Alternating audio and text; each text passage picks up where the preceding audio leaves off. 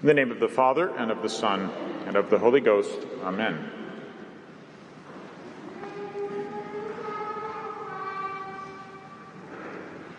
Nothing can ever efface from my mind the memories of this week, this particular week each year of my seminary days.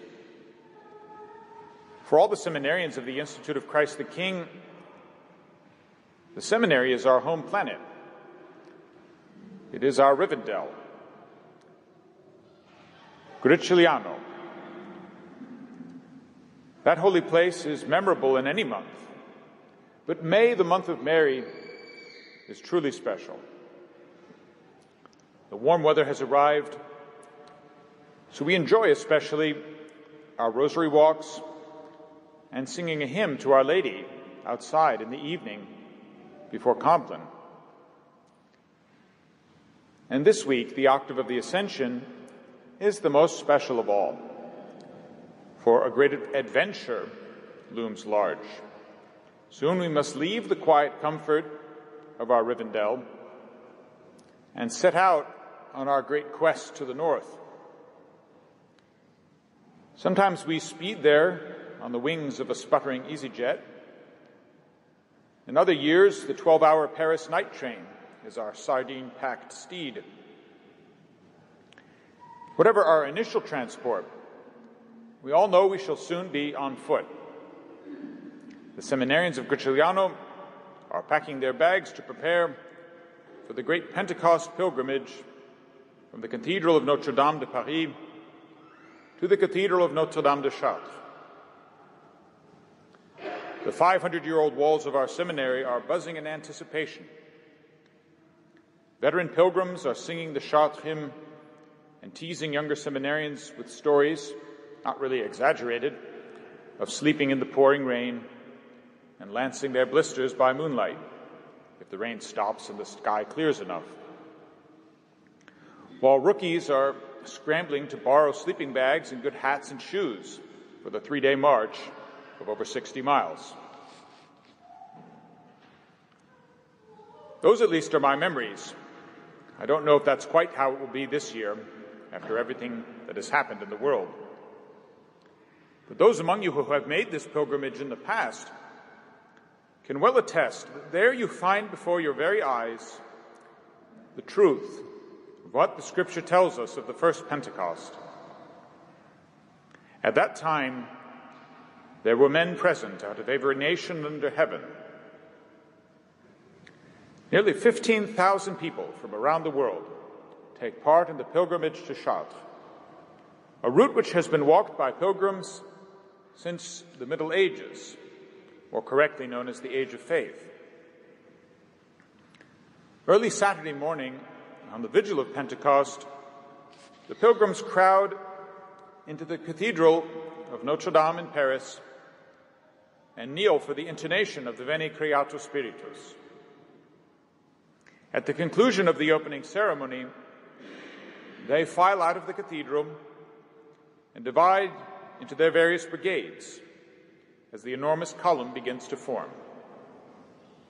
On Saturday and Sunday, they unite under the universal language of the Church and attend the timeless Roman Mass outside in the French countryside.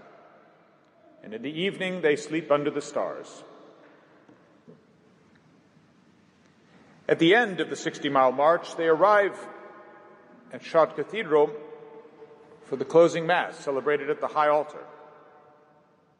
It is a Marian pilgrimage dedicated to Our Lady of Christendom for the restoration of the Catholic faith, which was once so boldly confessed in every nation on the continent of Europe. I have had the grace of making this pilgrimage 4 times. I fear I won't make it this year, but today I would like to share with you my 2 favorite memories of the pilgrimage to Chartres. The first is the walk to the campsite on Sunday afternoon, about the halfway point of the pilgrimage. As you walk through seemingly endless fields, for a short time, you are able to see the entire column at once, all these nations under heaven, who have gathered to carry their banners in profession of their Catholic faith. Then the great moment comes, the one moment during the 3-day walk when, far in the distance, the spires of Chartres Cathedral can be seen. As the entire column of pilgrims falls to its knees, you stare out at those distant spires and hope that the Son of Man will now come in glory. For on this day at least, he would find faith upon the earth. My other favorite memory is of the end of the pilgrimage, when the pilgrims begin to make their way home. Most of them have to catch a train in Paris, so they pile into the trains which have been reserved at Chartres train station and make their way for the capital. I will never forget the first time I took one of those trains. As I disembarked at the station in Versailles, I was greeted by a sea of voices which were still singing the closing hymn from the Mass at Chartres Cathedral. Every other day of the year, people who live in the city must listen to screams, gunshots, and every sort of ungodly music.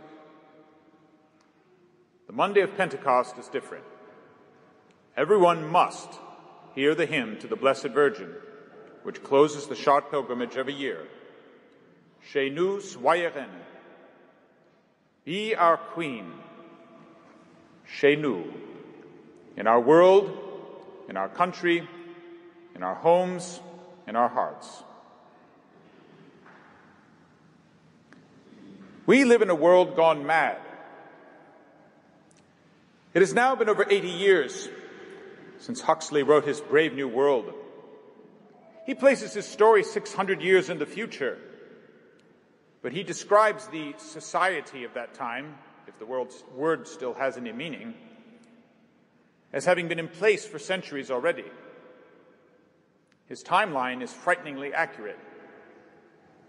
We don't need to wait another 600 years for Huxley's genetically engineered world without family. It is upon us. I cannot begin to count all the things depicted in that book that have come to pass since I first read it in high school. The latest and most egregious being that the very word mother has become politically incorrect and unutterable. No one can abolish motherhood. We must trust in the words of Our Lady of Fatima. This post-Christian world shall convert, and her Immaculate Heart shall triumph. That is why, whether at Chartres or right here before Our Lady of Warsaw, we turn to that Mother of Mercy and implore her compassion for our fallen race. And if her divine Son should come again today in glory, let him find the faith of Pentecost in our hearts. Let him find us, like the apostles of old, gathered around our Blessed Mother, singing in every language under heaven, Chez nous, soyez reine. Be our Queen. Amen.